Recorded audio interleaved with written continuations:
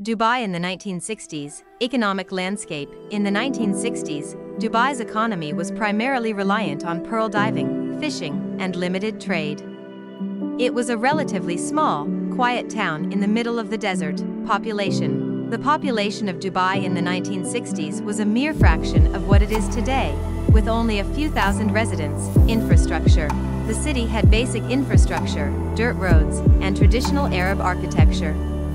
Skyscrapers were virtually non-existent. Transportation. Traditional dhows were used for fishing and trading, and the city lacked modern roads and public transportation. Lifestyle.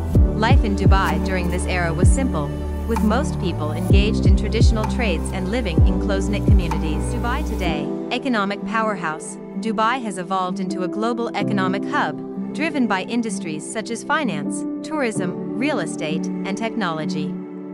It is known for its thriving business environment and free zones. Population boom. The population has skyrocketed to millions, with a diverse mix of residents and expatriates from around the world, making it a cosmopolitan city.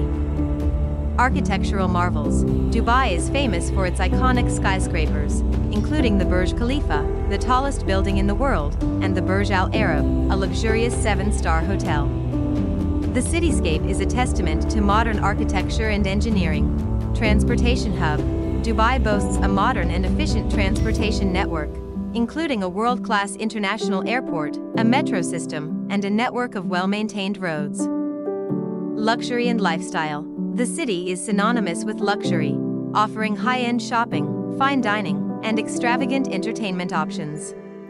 It has also preserved its cultural heritage while embracing a global lifestyle.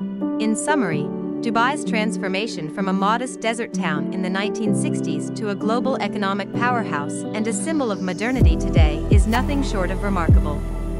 Its rapid growth and development continue to captivate the world, making it one of the most dynamic and vibrant. Thanks for watching.